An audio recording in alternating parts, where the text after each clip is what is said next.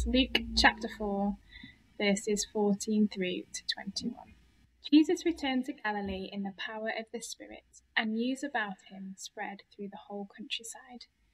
He was teaching in their synagogues, and everyone praised him. He went to Nazareth, where he had been brought up, and on the Sabbath day he went into the synagogue, as was his custom.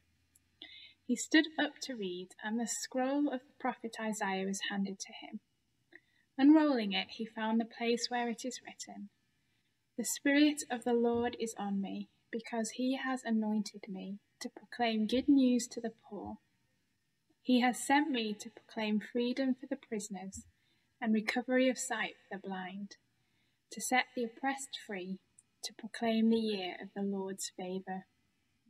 Then he rolled up the scroll, gave it back to the attendant, and sat down.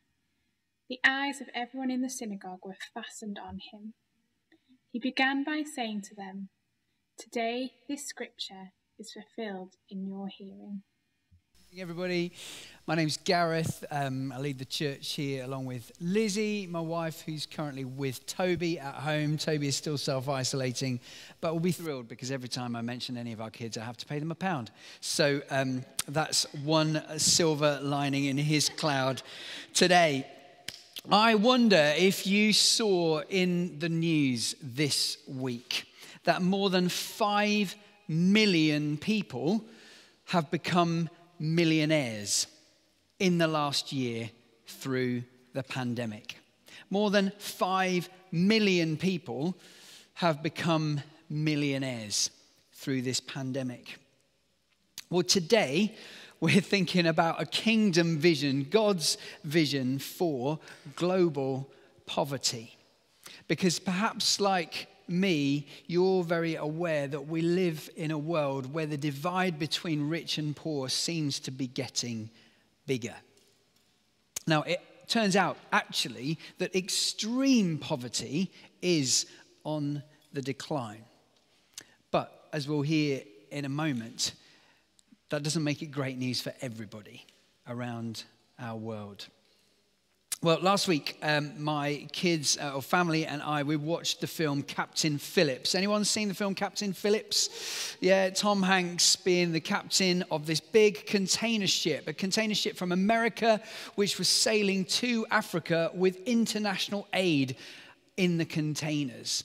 And it's taken over by Somali pirates. They take the captain hostage in the hope of being able to get a ransom worth millions of pounds from the USA because they know how insurance works. And yet the story ends, sorry if you haven't watched it, a bit of a killer of a storyline here. The story ends by the US Navy killing 3 of the pirates and taking one as a prisoner, taking him back to the US where he is currently serving over 30 years in a US prison. It's a pretty intense movie, watching the drama unfold on this container ship. And the whole point of watching a movie is to gain empathy with the people in the story, right? We watch a movie and we kind of imagine ourselves in that situation there. We do that because of this thing called empathy. We're able to kind of experience the sort of emotions. And in fact, I was reading an article about the psychology of empathy recently. And it's not just that we watch and we think, oh, I can imagine a little bit what that must have been like. Isn't that terrible? No. When we're watching a movie, we actually feel the same thing that the actor is feeling. That's why good actors are good actors. They help us feel the very thing that that person might have been experiencing. And the film is set up to show the power, yes, of the US Navy, of how they came and saved this captain who had been selfless and heroic in trying to save his crew. But the empathy worked for us as a family, not just for the captain, but for the pirates as well. I thought the film showed very well the big challenges that we face in our world. You've got Captain Phillips who wakes up here. I mean, he's not a wealthy guy, but he wakes up in a nice house. He has some breakfast, has a coffee, he drives, he sends his kids off to school, drives to the airport, kisses his wife goodbye so that he can fly the plane. Not he doesn't fly the plane, he can fly in the plane to the place where the container ship goes off. He goes off on his container ship where he can email his wife whenever he likes. He can drink coffee and have as much food as he would like to. Things are pretty okay. You juxtapose that with the life of the Somalis that you see. They're fishermen living on the coast of Somalia. And yet international fishing laws have meant that there's not really any fish left to catch. But they are subject to overlords who send their minions with machine guns saying, we need more money now. And they have no means by which to bring in an income, because there aren't any fish left. And so the only thing they can think of is maybe they can do what they've heard others do and take over a container ship. And it's that desperation that they have that causes them to make the kinds of sacrifice they were willing to make. It messes with our head because we want things to be right. And we worship a God that we call righteous. That means he is right. He knows what is right and he does what is right. And he calls us to do the same. So what do we do in the world in which we live? That film is just one story that captures the global injustice that we see in the world around us. The reading that we had from Grace, from Luke chapter 4, is known as Jesus' manifesto. It's him laying out what it is that he's here to do, why it is that he's come, the mission that he believes God called him to, as he understands after having been in the desert that, wow, that miraculous birth thing, yeah, I am God's son. Oh my goodness, God's got a big ministry for me to do. And it's summed up in Isaiah. It's summed up in seeing the blind being able to see, the prisoners being set free, the poor having good news spoken to them. Well, just think about this for a minute. If you're poor, what is good news? Jesus loves you. Yeah, that is good news. What would be really great news is that Jesus loves me enough and is able to help me provide for my family. That's good news. Yes, we've got a hope in heaven, and that's great, but I'm alive right now. And so good news to the poor doesn't just mean good news of when we die, we go to be with Jesus, but good news that God is with us right now. Jesus said, this scripture that I've just read to you, today it's fulfilled in your hearing. The good news to the poor, fulfilled in Jesus. Freedom for prisoners, fulfilled in Jesus. Recovery of sight for the blind, fulfilled in Jesus. Are you getting the vibe here? The oppressed set free, fulfilled in Jesus. Oh, we're almost a Pentecostal church. The poor, the prisoners, the blind, the oppressed, the least, the last, and the lost. That's Jesus' manifesto. And for those of us who follow Jesus, his priorities are our priorities, right?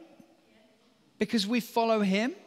And so we say, Lord, this is what I want with my life, but what do you want? And he says, this is my manifesto.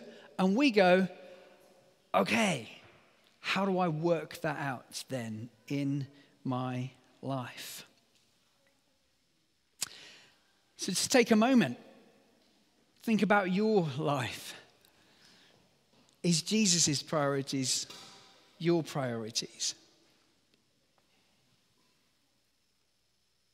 Are we bringing good news? All through the Old Testament and on into the New, we see God interested in the outsider. He reminded his people that they were slaves in Egypt and he set them free, and so he didn't want them to oppress others. For example, in Exodus 22, verse 21, I think we've got this scripture on the screen. Exodus 22, do not mistreat or oppress a foreigner, for you were foreigners in Egypt. And you can kind of say the other end of the story of the Old Testament, the prophet Jeremiah makes it a sign that God's people are genuinely following him. It's kind of a if, then. If you do this, then you will be under God's blessing. This is what it says in Jeremiah 7. If you really change your ways and your actions and deal with each other justly, if you do not oppress the foreigner, the fatherless, or the widow. And then it goes on with some promises. This stuff is high on God's agenda from the beginning of the Old Testament through to the end of the Old Testament and on into the ministry of Jesus. And we know, don't we, that things aren't quite right. Oxfam released a report last year called Time to Care. And this report said that the world's richest 1% have more than twice as much wealth than 6.9 billion people. You're going to have to let that sink in for a minute. That's quite hard to get your head around, okay? The wealthiest 1% of people on earth have twice as much wealth than 6.9 billion people. That doesn't seem quite right, does it? The World Bank released a report in 2018 that said that nearly half of the world is trying to live on $5.50 a day or less. Now, I did a little bit of maths because I was like, I don't really know what that means. It doesn't sound like very much, but what does that mean? So I worked it out and I did a conversion into pounds. Let's say you take 2 days a week for a weekend, because, we want to have a weekend.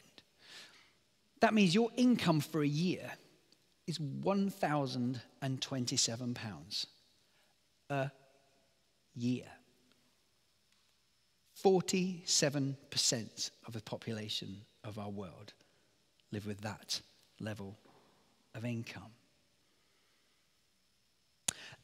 If you're anything like me, then you're sitting there thinking, yeah, okay, so what do we do? I want to do something. How do we respond? It is easy to feel overwhelmed and powerless. If God's kingdom vision is to reach the least, the last, and the lost, how then do we respond? Well, some of you know I released a book earlier this year called Stones and Ripples. And I talk in the book about 2 different ways that we as a church are able to reach out and serve others. One is that we do it in an organic way. And the other is that we do it in an organized way. Let me explain what I mean. The first, the organic way, is that you and I are flesh and bones and we have relationships with all sorts of people.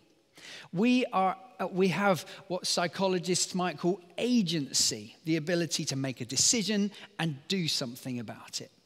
An organic mission, serving others in an organic way, is simply for us trying to take responsibility ourselves that when we bump up against a need, we do something about it.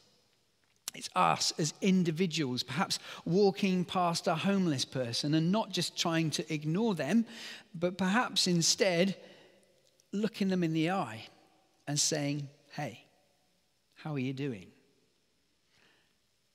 I've learned so much from Lizzie, my wife, who's brilliant at working with the least, the last, and the lost. That just asking someone's name gives them a massive amount of dignity. How are you doing? My name's Gareth. What's your name? blessing someone simply with an exchange of hello, not ignoring them like so many others do, or just chucking them a little coin in the hope that it might do something. Or perhaps if you've got a spare moment, say, can I get you something? Do you need a sandwich or a drink? And going in and you taking a few moments of your time to be a blessing to someone who comes amongst that category of the least, the last, and the lost. That's an organic way of doing it, an individual response. And I want to encourage us to be the kind of church that makes people go, blimey, they were nice. I wonder why. We've seen some amazing acts of generosity and humanity through this last year as we've suffered through COVID. And it's been great. But I want us, church, to continue that. Not just do it because we're in a global pandemic and everyone's freaking out, but doing it because Jesus is Lord. Yes. And he has a dominion over my time and my decisions and my priorities. And as I'm saying this is as much a challenge to me as it is to any of you listening right now. How can we respond in an organic way? Now, that doesn't solve the answer of global poverty. I get it. But it does mean that we are allowing empathy to impact our lives and our decisions because of our love for Jesus.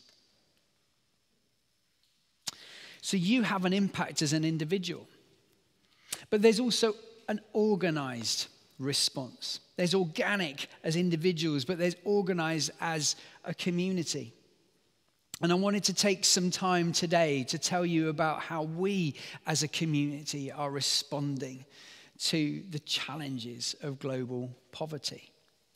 Because there's poverty right here in our city, and there's poverty all around the world. And I want to tell you about two specific ways that we as a church are seeking to try to do something to respond to Jesus' manifesto. Rick has already prayed a bit about bags of hope. These bags, thank you so much to everyone who donates the things that are on the shopping list. The bags, when you bring them, they go to one of four places. They either go to people who are struggling in our own local community. And we have a food bank on a Tuesday afternoon, food bank distribution center where people can come. And the prayer is to turn that into a cafe where people can just come and hang out and have a little bit of community. And if you happen to have some time on a Tuesday, I know that Lizzie would love to hear from you so that we can have a bit of a team begin to gather. It's not a convenient time of the week, and you may be working, and that's okay. But if you're not, we'd love to hear from you so that you could help be a blessing to those people who are really struggling with very, very little for whatever reason. So they go to local deprived people. They go to a homeless shelter that we work with so that people who are struggling and have no home get a little bit of dignity with a bag of hope. They go to asylum seekers, people have, for one reason or another, had to leave their country and they ended up here and have nothing. And yet they get 10 items that give them a little bit of dignity. And then finally, the fourth category, going to, it's a family show. So women who use their bodies to create income for themselves. How about that? Do we know what we're talking about? Giving them a little bit of dignity. And as Lizzie and Michelle and others have worked with these women who are very much in the category of the least, the last, and the lost, discovering that actually just being able to get them a home to live in isn't necessarily going to help them, because there are so many complex needs going on in their lives. And Lizzie's been exploring an idea that we came across when we visited Hong Kong back in 2019. And we met this amazing lady called Jackie Pullinger, who's been working with people coming off the streets and off drug addiction for 50 plus years, seeing Jesus restore them through sometimes a very long and painful process, but loving them just for who they are, seeking to fulfill the manifesto of Jesus from Isaiah 61 by offering them a home to live in. It's not just a house where we hope that they're going to do okay and we put a little bit of support around them and a social worker visits them every so often, but a family where they grow in love and are able to begin to feel safe to build new rhythms of their life. And Lizzie's had a crazy journey for the last 4 or 5 months or so, being put in touch with some people who own a house and being put in touch with all sorts of people who might want to fund this kind of thing. And it seems like the Lord keeps opening doors, because our prayer is like, Lord, it'd be really great if doors stopped opening. But if it's your will, then Lord, if there's an open door, we're going to keep walking through it. And there are open doors. And so when we hear the stories of faith, as we've heard earlier on today, they encourage us and inspire us. But oh my goodness, it feels like God is on the move, saying, yes, I want to do something for these women in our city. And here's the thing, guys.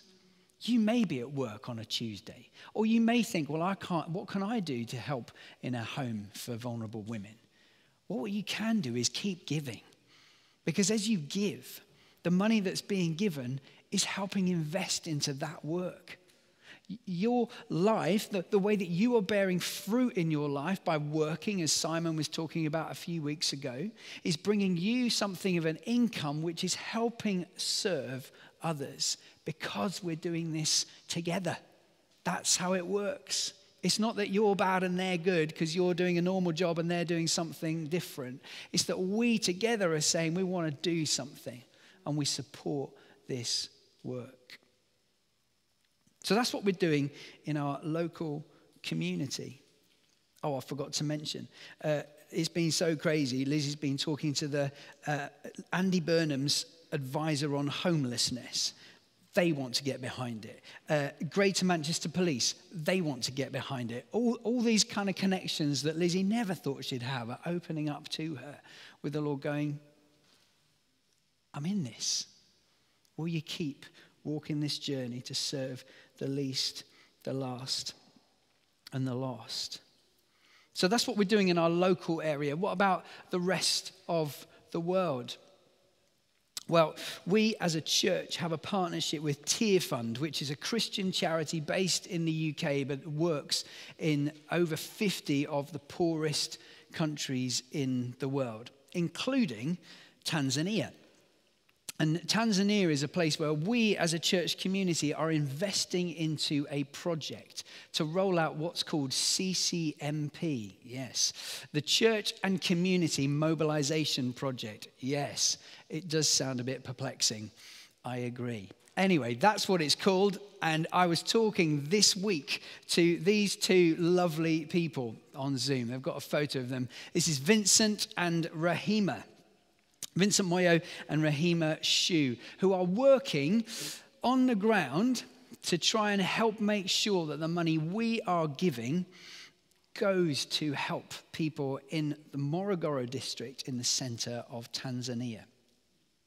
Now, quick heads up, 2020 wasn't a great year. Not just because of the global pandemic, but because someone did a little whistleblowing report. Turns out there's some financial shenanigans going on. And so they had to pause some of the support that was being offered just while they worked all that out. I'm telling you this because I want you to know that the money we're giving is accountable. People are taking care to make sure that the money that we are giving is going to the thing it's meant to go to. So they pressed pause. They did a little investigation. The country head of Tear Fund and the guy heading up finance resigned. It turned out there was a really good reason why they resigned, if you know what I mean. And so Vincent is the head of Tear Fund Malawi, but he's actually looking after Tear Fund Tanzania.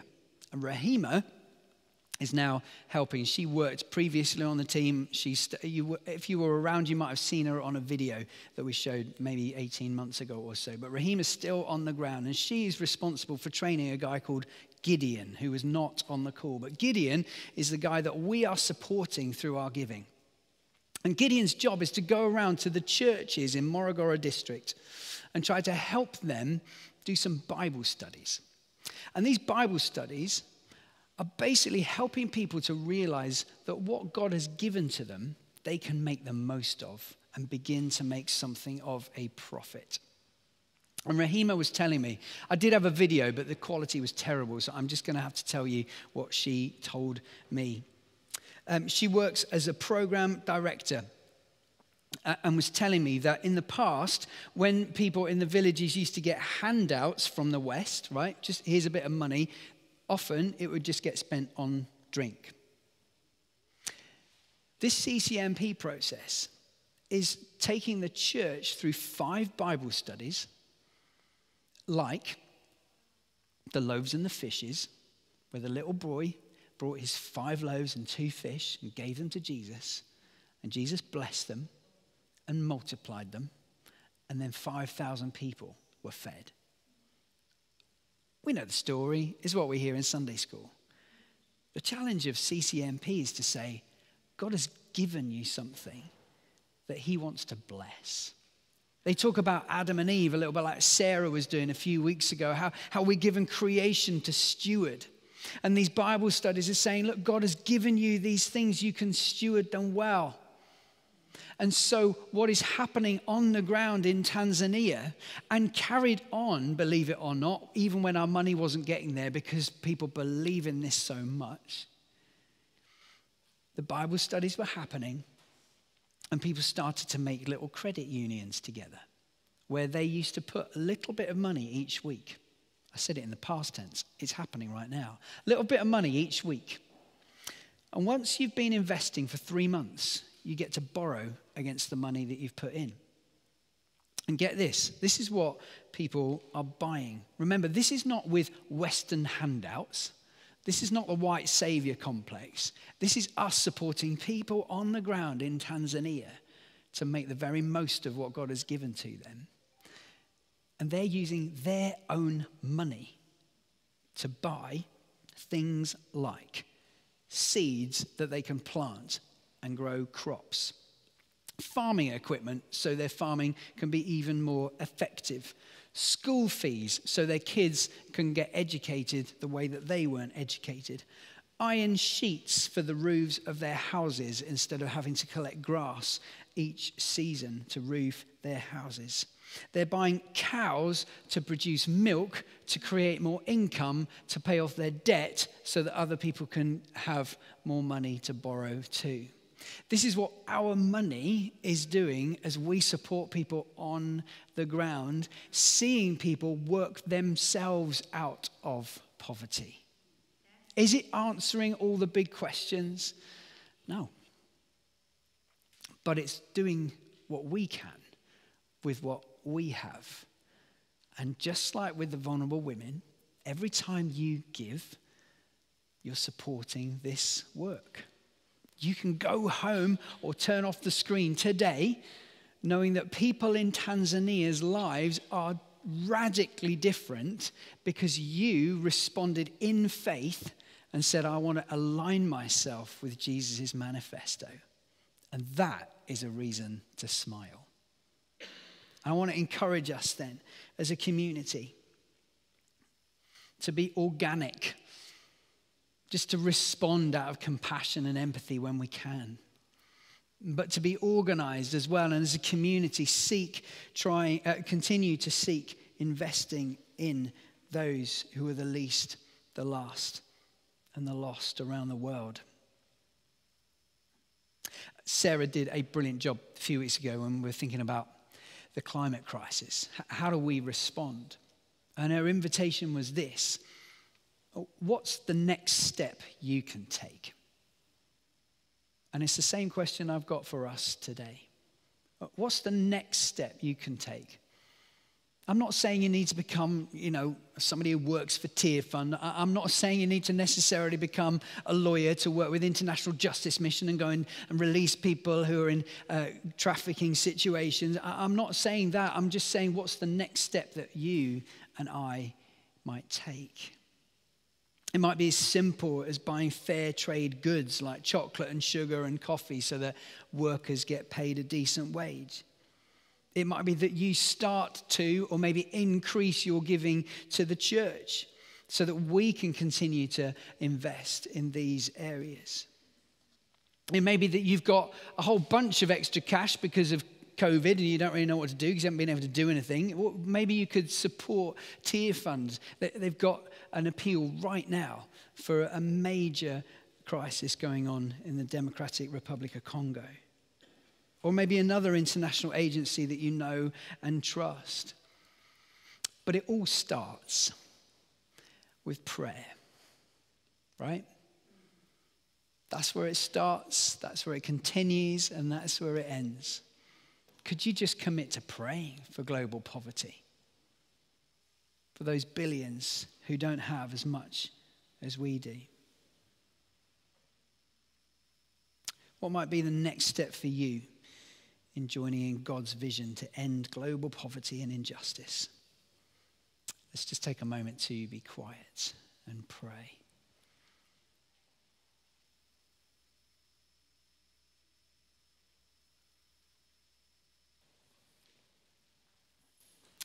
We often use the phrase that we want to stand against injustice.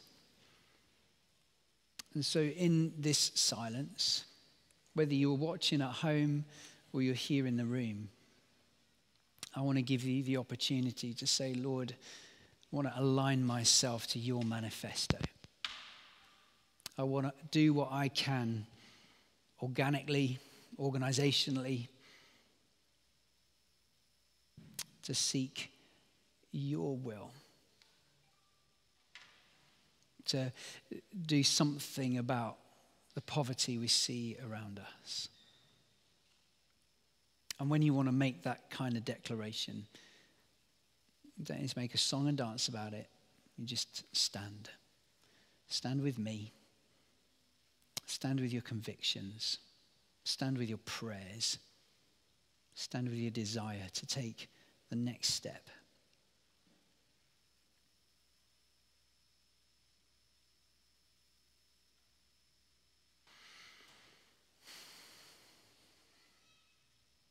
Come, Holy Spirit.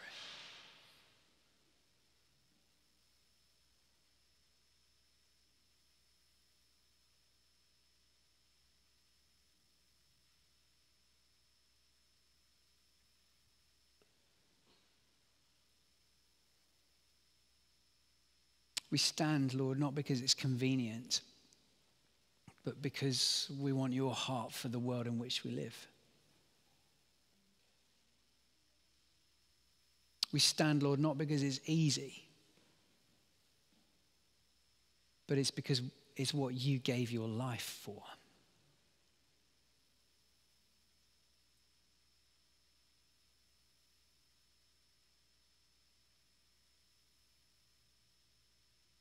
Jesus, you said we'll always have the poor with us, but we don't want to take that as an excuse to not do anything. Because in your kingdom, there is righteousness and justice.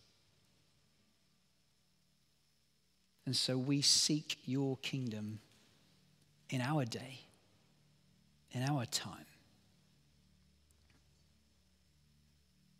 We stand because we want to do our bit.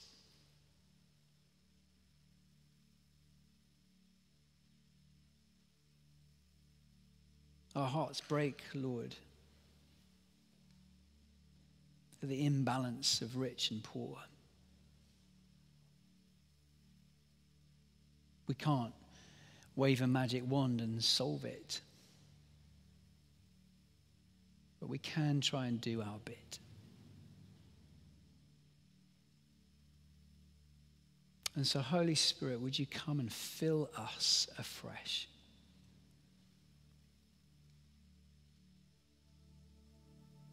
to stand up for those who perhaps don't have a voice,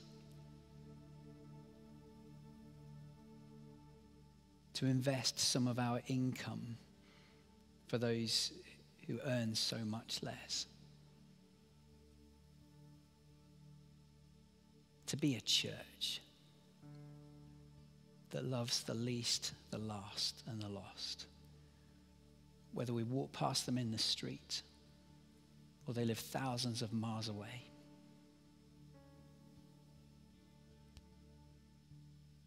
Give us compassion. Give us empathy. Give us your wisdom to know how we might respond and take the next step in giving our yes to you. In Jesus' name we pray.